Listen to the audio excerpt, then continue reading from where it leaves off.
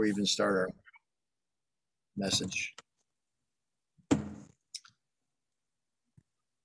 Okay, well, once again, thank you for having me with you in this series of Egypt to Canaan. And Brother Mark, I can't hear you yet. oh, you can't? Hold on a moment.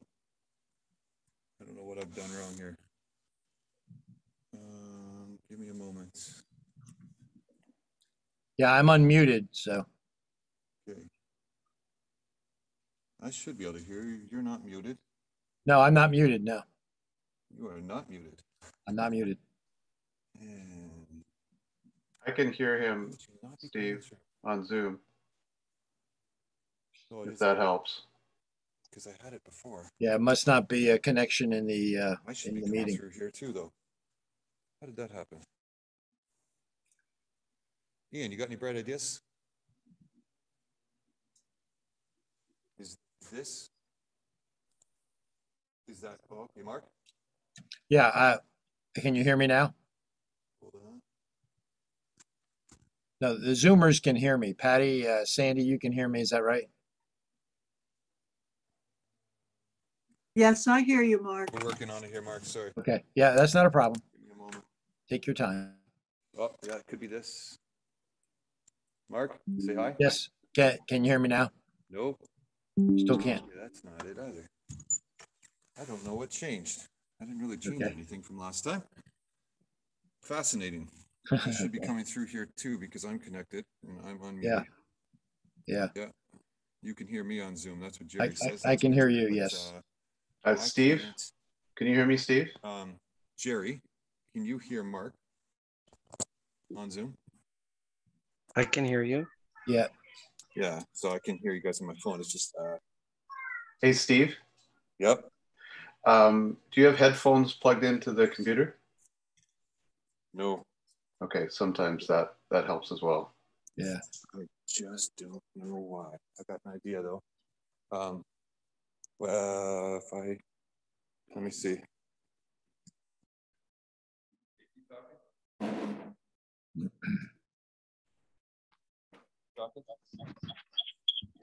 Feedback. Oh boy, they usually don't get lost. I can't figure this one out. Is there a way? Hold on.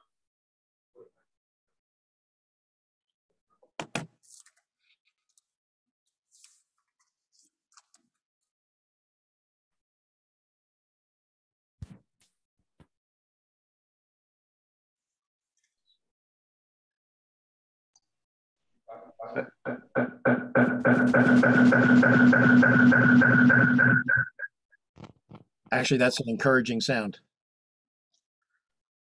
That's saying there's feedback.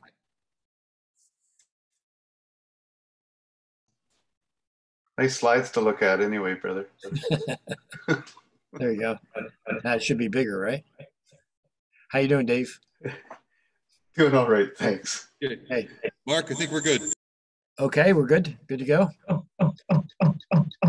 Okay, just have to mute that speaker on the computer. Yeah. Get that taken care of. Just let me know when you're ready.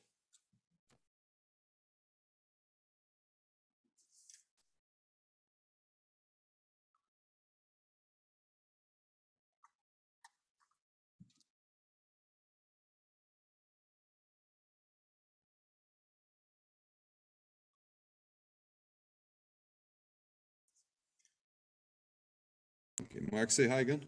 Okay, yep. Can you hear me now? Yep. Okay, so we're good to go? Yep.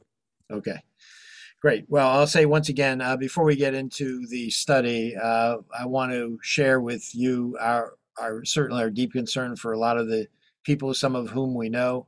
Of course, we've been praying for the Arnott family, Arnott McEntee family, and certainly know Bill Ritchie from Scott Lee. And even as some of you prayed this evening, know the voices there, so feel very close in that way to this meeting.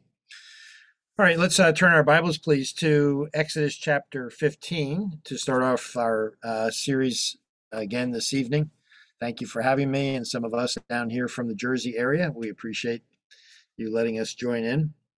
This is the third message in this series from Egypt to Canaan, and we're going to take a look this evening at least 2 or 3 incidences that the Israelites went through as they journeyed from Egypt to Canaan. Beginning at verse 22, Exodus chapter 15, beginning at verse 22. So Moses brought Israel from the Red Sea. Then they went out into the wilderness of Shur, and they went 3 days in the wilderness and found no water. And when they came to Marah, they could not drink the waters of Marah, for they were bitter. Therefore, the name of it was called Marah. And the people complained against Moses, saying, "What shall we drink?" So he cried out to the Lord, and the Lord showed him a tree. When he cast it into the waters were made sweet. There he made a statute and an ordinance for them, and there he tested them, and said, "If you diligently heed the voice of the Lord your God, and do what is right in his sight, give ear to his commandments, and keep all his statutes, I will put none of these diseases on you, which I have brought on the Egyptians, for I am the Lord who heals you." Then they came to Elim, where there were 12 wells of water and 70 palm trees. So they camped there by the waters. And God certainly will bless the reading and obedience to his word. Well, as I mentioned, we are now in the third message dealing with the account of Israel's journey from Egypt to Canaan. And I mentioned from the outset, just by way of review, that the experiences that they went through, the Israelites went through, are a picture of our spiritual experiences as believers in Christ. And a key verse, very key, is 1 Corinthians chapter 10, verse 11. Now, all these things happen. The emphasis is that all these things indeed did happen. They're not interesting stories that have a moral lesson to them or anything like that. This is a verse that underscores the inspiration of Scripture. Let me just go back to it for a second. They are for our examples or for types, and they're written for our admonition upon whom the ends of the age have come. So it's for us to learn the lessons that Israel went through so that we wouldn't repeat that. Unfortunately, we're people just like they were people, and we go through the difficulties just as they go through the difficulties. But we have the benefit of the Old Testament scriptures to guide us and direct us through the help of the Holy Spirit. So we're looking at this account of their journey from Egypt to Canaan. I mentioned there are 3 phases of Israel's experience that would correspond to 3 aspects of our walk in Christ. First off, when they were in Egypt, they were in bondage and affliction. We see that also in Numbers. And of course, we talked about the Passover in our last message. And then as they go through the wilderness, that was the time of trials and testings. Deuteronomy chapter 8 and verses 2 and 3, God said to the nation of Israel, "I'm going to do these things so that you would, in order for me to demonstrate, in a sense, God knows everything, whether they would keep his commandments or not." And so they needed to be reminded every word of God is inspired. And man cannot live by bread alone, but by every word that proceeds from the mouth of the Lord. So that's what God reminded them about as they were on their journey starting out in the wilderness. In the same way, the Christian goes through wilderness journeys as well. Hopefully not wandering, but journeys. As they get to the land of Canaan, in type for the Israelites, it was getting to the land of Canaan, the termination point of their wilderness journey, and then going into the land of Canaan, which is a picture of the victorious life, not of heaven, because they were battling there for possession of their inheritance.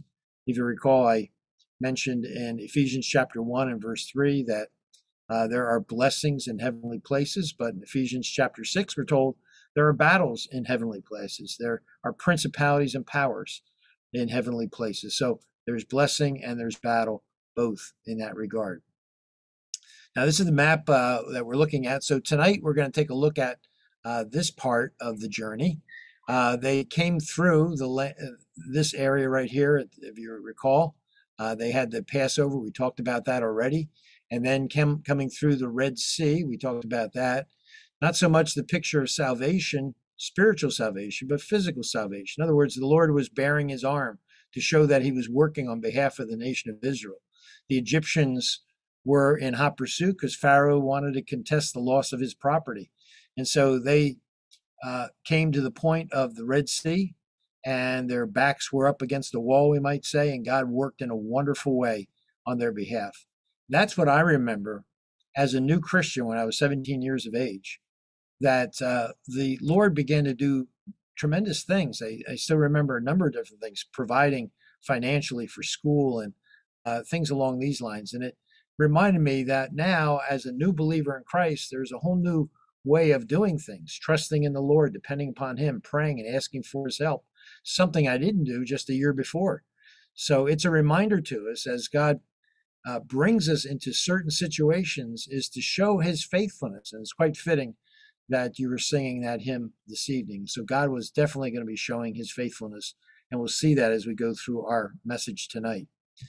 So now they're going to come to the waters of Marah. But one thing I want to mention, they got on the opposite side, and they celebrated the victory that they had in the Lord. And this is a song in chapter 15. It's a song of the redeemed, and it highlighted the work of the Lord.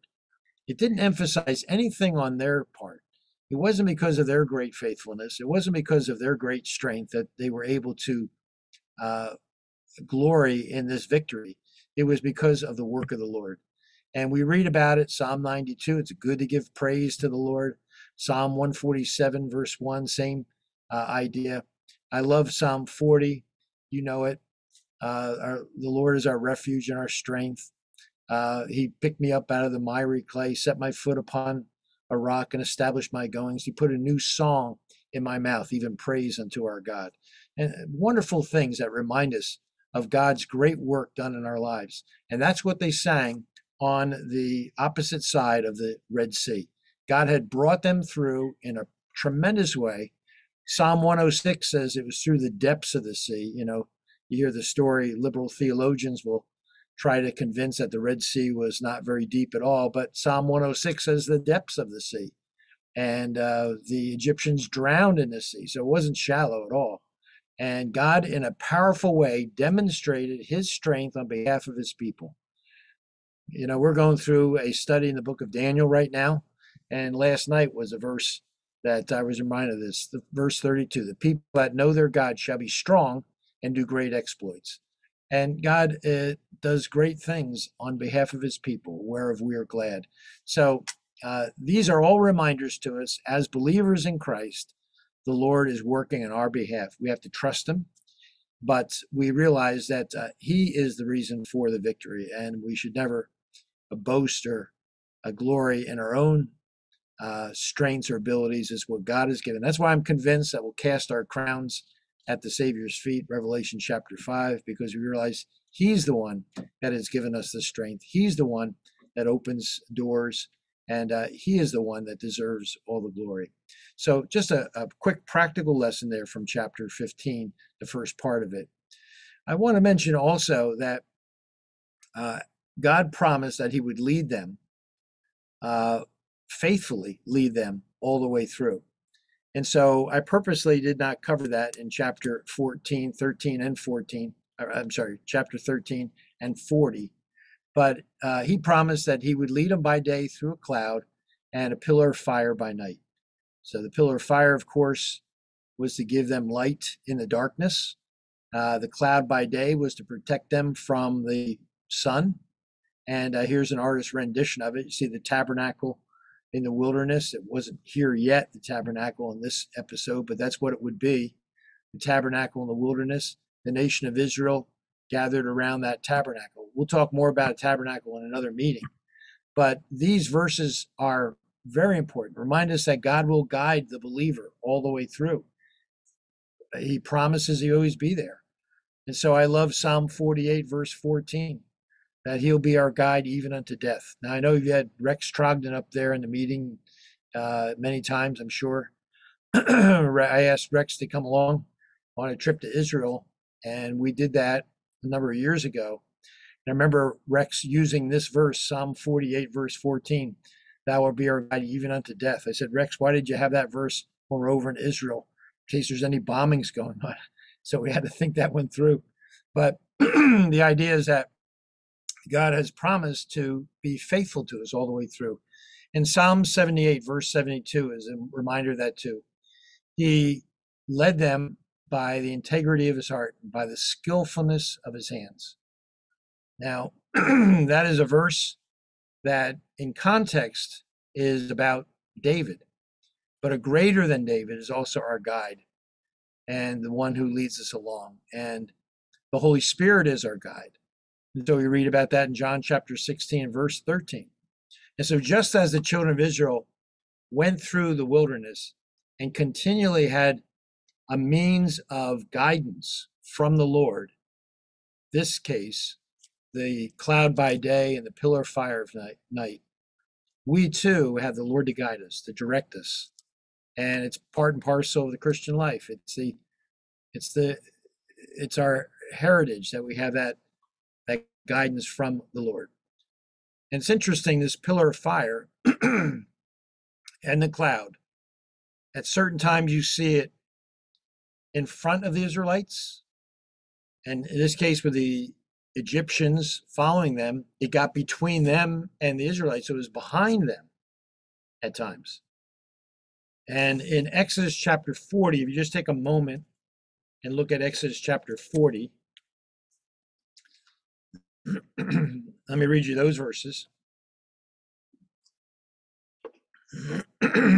Exodus chapter 40 and verse 34.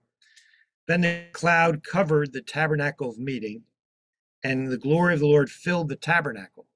This is when that was established. Moses was not able to enter the tabernacle of meeting because the cloud rested above it, and the glory of the Lord filled the tabernacle. And whenever the cloud was taken up from above the tabernacle, the children of Israel would go onward in all their journeys.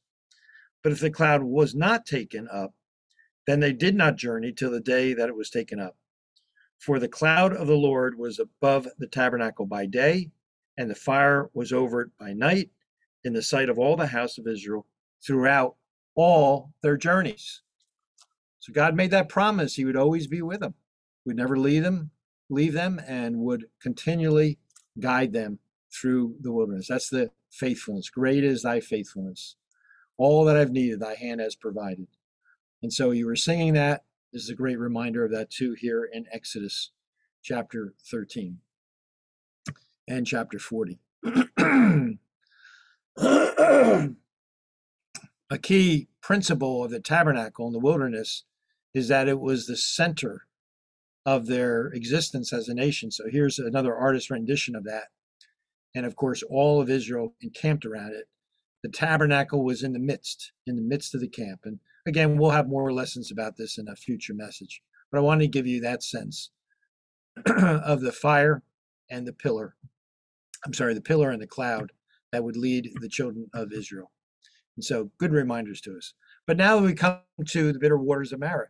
Now God is leading them by his hand. There's no question about it. It says in verse 22 of chapter 15 that Moses brought Israel from the Red Sea, went out from that to Israel out from the Red Sea. Now they came to Marah, but they could not drink the waters of Marah, for they were bitter. So now they are following the Lord's leading. And yet they come to this place where first there's no water. It says they went out in the wilderness, sure, and they went 3 days in the wilderness and found no water. So even in their journey, God had promised, he said he would test them, Deuteronomy chapter 8. And as I'm listening to the prayer requests this evening, I'm saying, how fitting is this? Because even as believers in the Lord Jesus Christ, we're tempted to think, like some others might want to say, that as you are a believer now, God will help you in all these things. You have a resource in the Lord with prayer and everything else. And we know, especially those who have had experience in the Christian life, that there are some real trials and tribulations that the Lord's people go through, like everyone else. And we need to trust the Lord through it. And here the nation of Israel is being led. And they went from a song fest by the sea. I always like to have these like an event that I know the word would have, a song fest by the sea, or murmuring at Marah. And that's what it led to. This celebration and joy that they experienced because God had delivered them from the Egyptians, now only a little while later, they begin complaining, much like a lot of us. And they experienced some trial. First, the trial was no water. Then it says they traveled a little further in verse 23. They came to Marah and they could not drink the waters of Marah, for they were bitter. This is like asking the Lord, Lord, deliver us from this dry land that we're in. And so God leads them to another place, and it's even better. And that's the experience for many of us, even in life. We have one problem after another. We're thinking the Lord will deliver us, and we're trying to get out of that trial. As soon as trials come, the first thing we want to do is get out of that trial. And yet the Lord may have a lesson for us in that trial. And we quickly want to do that. And so it's a reminder of the trials of our faith. That's what Peter tells us in his first epistle. In this you greatly rejoice, though now for a little while, if need be, you've been grieved by various trials, that the trial of your faith, or more accurately, the genuineness of your faith, being much more precious than gold that perishes, though be tried or tested by fire, may be found unto praise, honor, and glory at the revelation of Jesus Christ. So God has a purpose for the trials, and he sends us through them. We know that. I know many of you understand that. This is a major point in the Christian life. We know that Romans chapter 8, verses 28 and 29 tells us that all things that occur to us occur that we would be transformed into the image of Christ. And that's what Romans 8, 28, 29 tells us. In Colossians 1:27, same concept. Christ in you, the hope of glory. Paul would actually reprimand the Galatians in chapter 4, verse 19. It says, my little children, of whom I travail unto Christ be formed in you. So the Lord's work is to conform us to the image of his Son. Philippians chapter 1, verse 6, a favorite verse of mine, reminds us that God is going to complete that work at the day of Christ, until the day of Christ. So being confident, Paul said of this very thing, that he that began a work in you will complete it at the day of Jesus Christ. And of course, that verse in Romans chapter 8, it's also found in 1 Peter, the sufferings and the glory that go together. For I consider the sufferings of this present age to be not to be worthy to be compared to the glories that shall follow. Always the sufferings and the glory seem to go together, and that's, of course, in the ministry of Christ as well. So the work of trials in the life of the believer. I always like to connect, excuse me. I like to connect this with a verse in Malachi chapter 3. In a future day, Israel will be refined. It says it'll be refined like a refiner of fire, like purifier of silver. And the imagery there is the refiner of fire, purifier of silver, is sitting over that pot that has the metal in it that's been heated up, and the dross comes to the top, and then the dross is taken away, and what's left is that perfect mirror image. And so the refiner of fire, the purifier of silver, can look over and see the image of himself in that which has been heated up and the dross has been taken away. And that is what the Lord is doing in our lives too, allows us to go through those situations so they're refined and purified.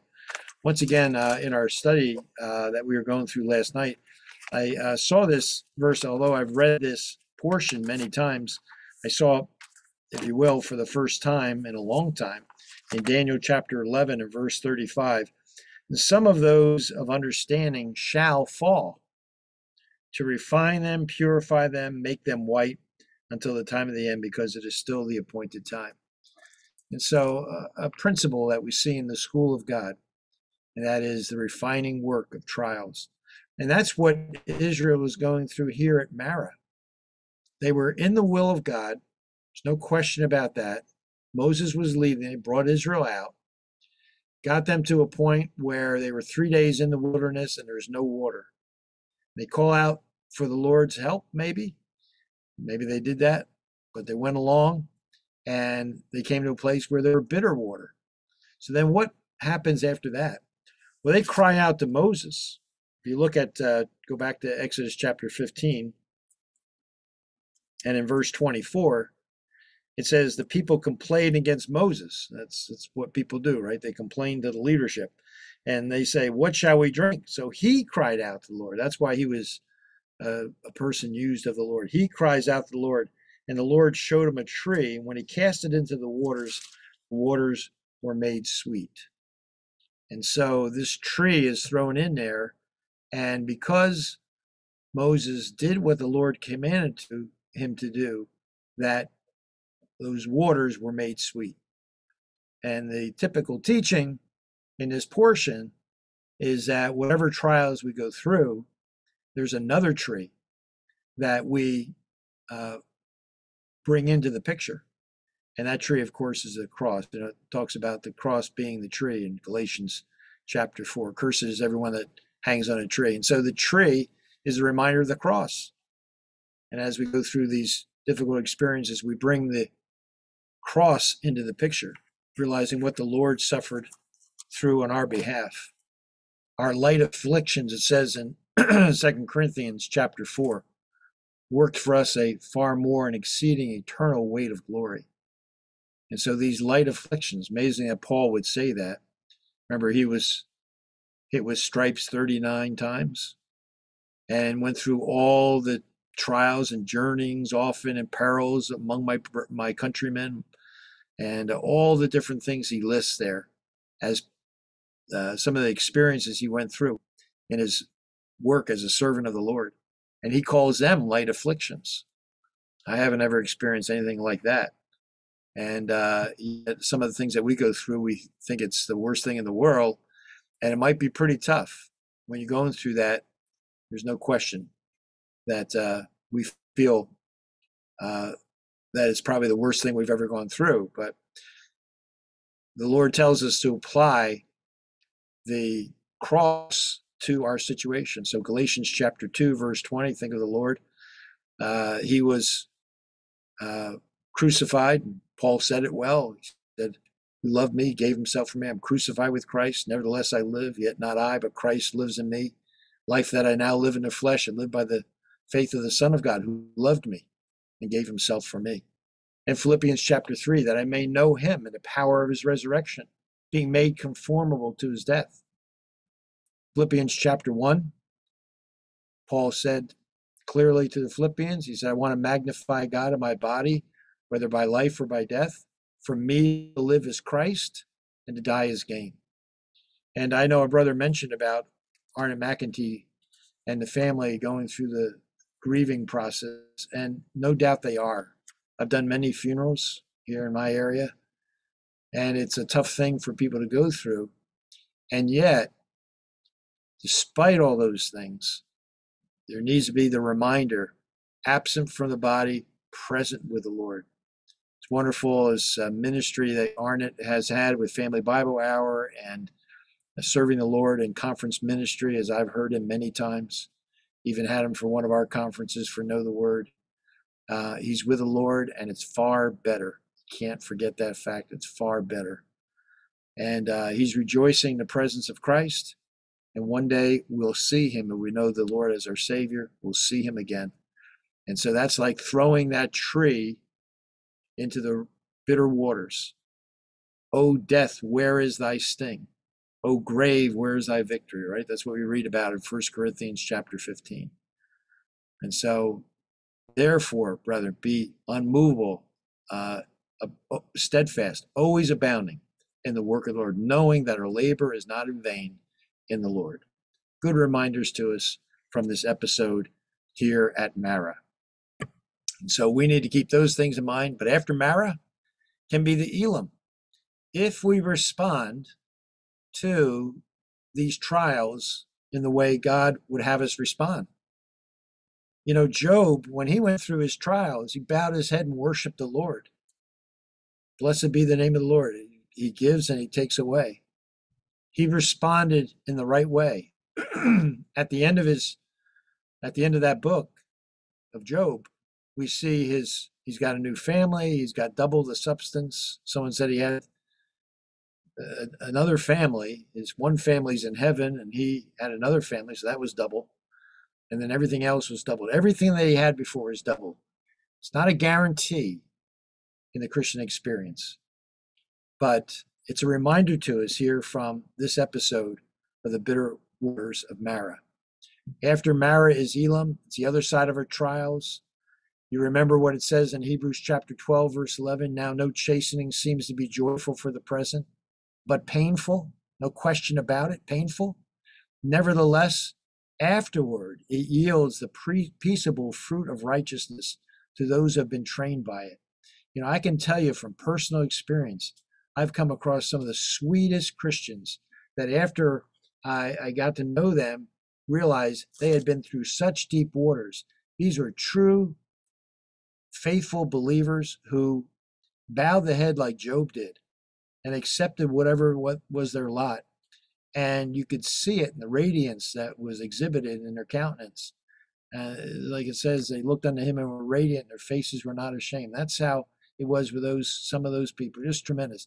Now, either we can be better for it as we yield to the Lord, or we can be bitter. I've come across Christians too, bitter Christians, who have not yielded to the Lordship of Christ. So the other side of trials, Matthew chapter 14, verse 33, is the episode of them going in the boat on the Sea of Galilee. And after they had gone through the storm, after they experienced all that they experienced, when they got to the other side, they said, now we know truly you are the Son of God. It was not theoretical, it was experiential in their own walk with the Lord. That's Matthew chapter 14, verse 13. That verse, again, Romans 8:18. The sufferings of this present world are not to be compared to the glory that shall follow. So a reminder too of Elam. Now, if I can borrow just a few extra minutes and just talk about the provision of the manna. They complained at Marah, and God wonderfully provided for them. The very next thing that we see here in Exodus chapter 16, in verses 1 through 36, is complaining again. So here's just another complaint. God wonderfully delivered them through the Red Sea. They get a test, they complain. God provides for them in that episode, and yet here they are complaining again. Chapter 16 says, verse 1, they journeyed from Elam, and all the congregation of the children of Israel came to the wilderness of Sin, which is between Elam and Sinai, on the 15th day of the second month, after they departed from the land of Egypt. The whole congregation of the children of Israel complained against Moses and Aaron in the wilderness. All the congregation complained. It was contagious. We'll see in Numbers chapter 11 in a future message how that complaining affected them and why that complaining took place. But here's the provision of the Marah. They're back to complaining in so short a time. You know, in Exodus chapter 32, when Moses was up on Mount Sinai getting the Ten Commandments, the Lord afterwards reprimanded the nation of Israel and said to Moses, see how quickly they have departed from me. You know, it's like that hymn, prone to wander, Lord, I feel, prone to leave the God I love. So quickly they fell into complaining mode. They complained against Moses once again, but Moses in verse 8 of chapter 16 says, this shall be seen when the Lord gives you meat to eat in the evening, and in the morning bread to the full, for the Lord hears your complaints which you've made against him. And what are we? Your complaints are not against us, but against the Lord. They complained, and the Lord heard their complaints, and he was displeased. That's what Numbers 11 says. And so they complained. Manna provided for them to sustain them in their journeys. What the result was, verse 15, God heard their complaint, and despite their complaining, despite their selfish perspective on life, God was faithful. So great is thy faithfulness, O God, my Father. Despite who we are, despite the fact that we've had hours of ministry from the Word, despite the fact that we've been on the path for many, many years, we still complain. Our complaining is rampant. As a matter of fact, in Psalm 106, if you follow through on this on your own, you can read it. It says they complained in their tents. So it wasn't just that they complained publicly, or I should say, they made it a great show, maybe in public, but privately they complained. We can be guilty of the same thing, thinking everyone's out of earshot, and then we complain. Complaining is more common than we realize. We complain about the weather, we complain about other things that come up, and God is not happy with that complaining. Despite their complaining, they still gathered the manna because it was provided for them on a daily basis. It was gathered daily according to their need. Verse 16 talks about this. It says there, this is the thing which the Lord has commanded. Let every man gather according to each one's need, 1 omer for each person. And they gathered that. Just to wrap up real quickly. When it is described in verse 31, it says the house of Israel called its name manna, which meant, what is it? That was the question back in verse 15. And it is described white as coriander seed. That's an important fact that we'll come back later on to. Its taste was wafers made without honey. That's what Psalm 19 verse 10 says, and Psalm 119, 103, sweeter also than the honeycomb, the word of God. And so the picture of the manna here is a picture of Christ, the bread from heaven, like this was bread from heaven. And it's a picture of the word of God, which is pure. It's described here as white. Wafers made with honey, sweet to the taste. Thy words were found, I did eat them, and they were the joy and rejoicing of my heart. I can just give you a personal testimony as a new believer in Christ, spending hours on end reading the word of God because it was just so new to me. My spiritual eyes open to see and understand spiritual truth. And the wonderful thing, God has provided his precious word. So be sure to take the time. This is what it says. This was gathered every day according to the need. Whatever the need the person had, it says here in verse 16. According to each one's need, the word of God can meet that need, no matter what it is, and that can be met. And it says in verse 18, when they measured it by omers, he who gathered much had nothing left over, and he who gathered little had no lack. Paul would seize on this truth in 2 Corinthians, talking about giving. But in terms of our need for a word from the Lord, for personal Bible study, to draw from it, you can't get enough of it. Other things you get saturated, you don't want anymore, but it's different in the school of God. The more we read, the more we want to read. The more we pray, the more we want to pray. It's just the opposite principle that we see. And so here, the manna reminds us of the Word of God and of the Lord Jesus Christ. The description there is parallels of those things perfectly. Again, those verses in Psalm 19 and Psalm 119 remind us of that. So as we finish up here this evening, just a reminder, God leads us along, even if it's into a situation that we're not happy with. God wants us to rely on him, to depend on him. And I know those people that are going through difficult times right now, health challenges, I know that the Lord is making his presence known to them. And we need to be praying for one another and be praying for them as well.